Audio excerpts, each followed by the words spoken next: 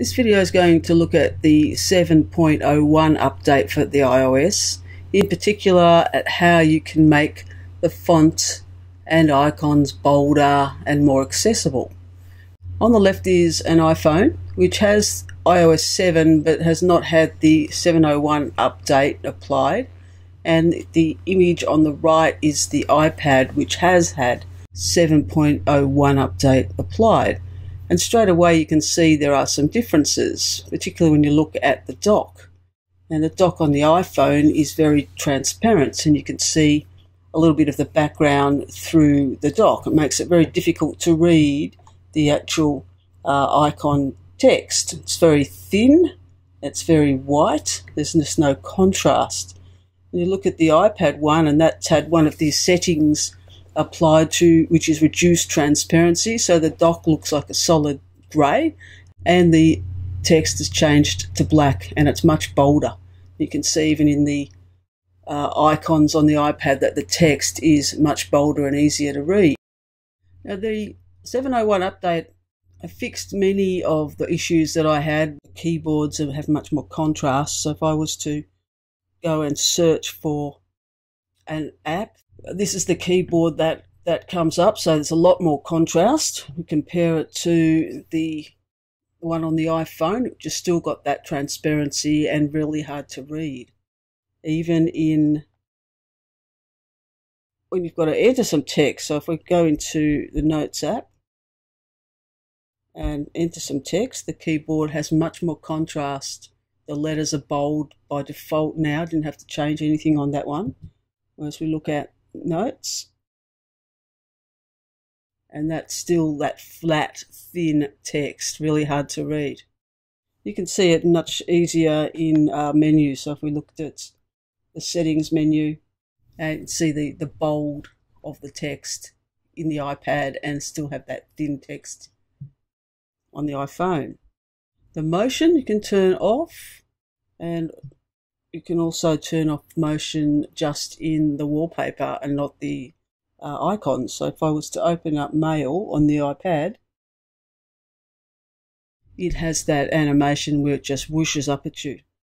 Whereas if I open up Mail on the iPad, it's just more of a gentle opening. And when you close it, a gentler transition. On the iPad, it does that same animation that just drives you nuts. So let's look a bit more closely then at what you have to do to make these changes. So starting with the iPad, which has the update applied and all the settings turned off. So let's look at how you can make your text bold, increase your contrast, darken the colours, make the dock stand out. So it all happens from the accessibility menu. So you go into the settings, general, accessibility, and it's in this middle section here. Larger text, bold text, button shapes, increase the contrast, reduce the motion, and on and off labels. So the first thing we'll look at is larger text. So if we turn that on, any apps, some of the apps that you use, third-party apps, will support larger text. So if I want the text to be larger, I can adjust it as large as I like. And then any app that supports larger text will use that setting. Look at button shapes. This is the button at the moment, the iOS 7 button, which just has a little arrow here and quite difficult to actually see what you should be doing. There is a setting here called button shapes. If I turn that on, it now gets a little shaded button, which is a little bit easier. At least you can now see where the button is and what direction it's going. But I think this one's a bit of a personal choice. I turn it off, it still looks okay. But you can also have it on, so I'll leave the button shapes on. The green indicates that that switch or setting is turned on. And if you wanted to, you could turn on the on-off labels, which would give you a vertical white line. So if I turn that on, that now gets a little white line to say, yes, it's on. Now remember, these settings are in the accessibility section, so they are for visually impaired people. So some of them might not seem that useful to you, but that's the reason that they're in there. So we'll leave that one on. Reduce motion. Now if I just get out of this, put it to sleep and wake it up, this is part of the animation I don't like. Things just come flying up at you. Reducing the motion. In the settings, reduce motion will now reduce the motion of that interface, and things won't come flying up out at you. They'll just be more gentler. So anything that I open, any app that I open, say this one, it's just going to open with a transition, not like fly up at me. If you just want to stop the motion in the wallpaper, then you can just reduce the motion in that. In accessibility, make sure that reduce motion is off and go to wallpapers and brightness and select your wallpaper. And this is a parallax wallpaper. And once that's selected, you see a little button down here, perspective zoom on. And you can turn that off, and now the wallpaper will be still. It won't move, but you'll still get the animations in the icons. And so I'm going to turn all of my reduce motion on. The other thing you can do is make your text bold. So turn that on, and then you will have to restart the iPad. So let's pause while that happens. So now it's bold. All the icons are bold. Go back into settings and into accessibility.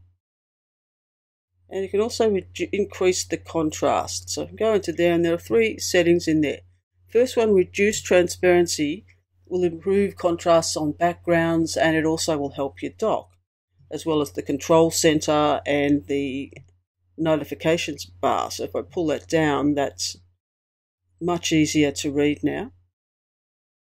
The transparency is gone, so you can't see back to the background, and the control center is also got much more contrast, and it's easier to see the distinctions between these icons here and whether they're on or they're off. And it also turns your dock into a solid block of color with black text instead of white text, and contrast is sharper and bolder.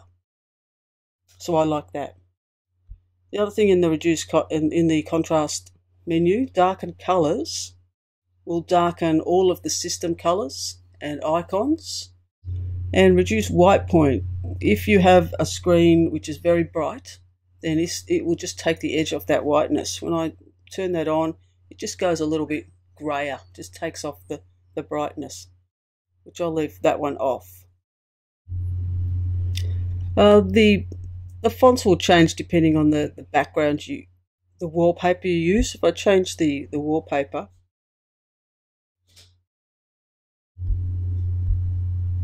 and select a different one, you can certainly see there the boldness and the thickness of that text, so it's much easier to read.